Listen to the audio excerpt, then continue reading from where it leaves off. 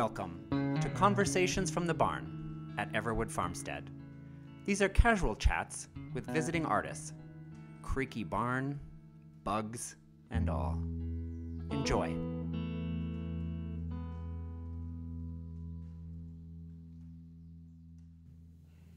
Hello, this is Conversations from the Barn. I'm Chris Everett, and today I have the privilege of speaking with our friend Jess Arnold, who has been retreating with us all week. And folks may know her from Eustace the Dragon. We do, and we love that band and that music. And she came this week to write some new music for a new project. And we're so thrilled that you could be with us. Jess, welcome. Thank you. Thank you. It's been an amazing gift to be here. I'm so glad. Tell me about your week. How was it? My week was really beautiful and restful. Every day I walked the paths, all of them, over and over, barefoot. I feel like I got the best week because it was 80 degrees for most of it, but there was the shift into fall, and some of the days were sunny and bright, and then suddenly the week shifted to like a gentle, constant falling leaves around you. And that beautiful fog this week, too. Golly, it's just been amazing.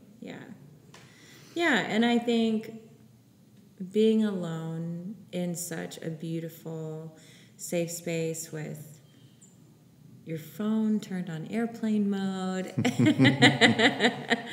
and without the constant distraction of just what's always happening in the city, just felt really good. Good. Yeah. I'm so glad. Mm-hmm. Can you share a little bit about what you've been working on this week? Yeah, absolutely. I've been working on a few things. This year, so I quit my job in December to create more space for music and art this year. And then I totally got super depressed. And which I think probably happens with a lot of people when there's a big change in your life, going from a place where I was working constantly and I had a never-ending to-do list, and a lot of people relied on me. I was managing 2 stores and just was always on and available and relied on. So really being able to put my servant heart towards something else, it works like it's easy for me. Yeah. And then trying to apply that work towards myself is just so hard. And then, of course, COVID and everything getting canceled, and everything I had planned had to do with being with people. I'm like ultimate extrovert. Yeah. And just always have plans with someone. And so I think it took me a long time to turn a corner. And it also has taken me, I'm sure it takes everyone a long time actually, but it's taken me a long time to rediscover how to be a musician when I'm not scraping together time for it under a deadline, and when I just have endless amounts of time. And that seems awesome, but it actually was so daunting, that I found myself fantasizing about just having a secretarial job just to give me something to do that's not about my own thoughts. And also it's hard to write from a place of feeling super depressed when you don't want to bring everybody down. Right. But I have learned and am learning that just bringing honesty into every season is so important. And to your art. It's important to my art. It's important to anyone I'm singing to. I never am writing without also imagining a person's face in front of me. I just always have a desire to share what I'm singing. And so, just learning to let go of the disappointment in myself and just to celebrate that I'm alive and I'm feeling and thinking things and just write them down. Yeah. And I even thought, like, if everything turns out to suck, it's okay. Just do it anyways. This is what you're doing this year, and just get through it, you know? And so I feel like I haven't loved a lot of what I've done, but there have been, like, some treasures that I'm really excited about. And I'm also learning to let go of the pressure to have a new song every week. Yeah. You know? I want to be writing and working on something all the time, but it's okay for a song to take a year or for me to sit with an idea for 6 months. And I did that with one of my songs this year, and it's one that I wrote for my Aunt Phoebe and Uncle Jim. He passed away this year, and they weren't able to, like, be together during COVID while he was in the hospital. So it's a super sad song, Yeah. but it just honors them and honors their relationship, and you want to take that time. And so I feel like I'm letting go of the pressure to be the same kind of work Jess that I was when I was managing 2 shops, right. You know, just to be the artist for right now.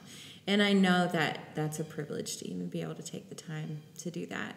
So I just want to do it well and uncover the diamonds, you know, that are hidden, you know. So I wonder, I'm curious, and it's hard to know for sure, but knowing the kind of forced deceleration that we've all been in through this COVID period, how did it affect the way that you were present this week versus if it were a normal year? Right. Do you think you would have shown up or been able to be in this week the way that you are now? Oh, yeah, it's hard to say. I think that if I came here every year, it would probably be different every year on what needs to be stripped away, you know, in order to really give yourself that artist space. I think that in a way this year is decelerated because all of our plans were stripped away, but it's actually the most frantic year I've had in a long time. And so I think that, and maybe even in a way, not being able to do all the things we normally would be able to do has forced us to really pay attention in a way that maybe we wouldn't have before. So I ultimately think that there are so many things going on that can cloud our view of what our purpose is. And so we can find that in a decelerated year at home where you can only be with your family and really learn how to get along, you know, or you can find that on a retreat. But yeah, ultimately I think we're just in a constant battle of distraction and having to clear that away and find your purpose and find out what are you good at and how do you bring that to the table to make the world a better place and to, like, stay engaged, you know? Yeah. And some people have done a great job of that through the pandemic. I think I just was, like, hiding most of it. Yeah. You know? But that's okay. You just got to be honest about it. Yeah. You just bring what you can. That's right. I'm curious about your orientation and relationship with nature. And one of the things that's been really fun this week is to have you as a fellow beekeeper with us. We harvested honey this week, and you dove head first into the whole kit and caboodle. What was that experience like for you? Honestly, I feel like it was life-changing, and I think, well, behind that, there is a part of me that the deepest part of me experiences nature, and I just see metaphors, and then I apply them to humanity. It's just that's where I get into my groove, you know? So I'm already just, like, in heaven out here.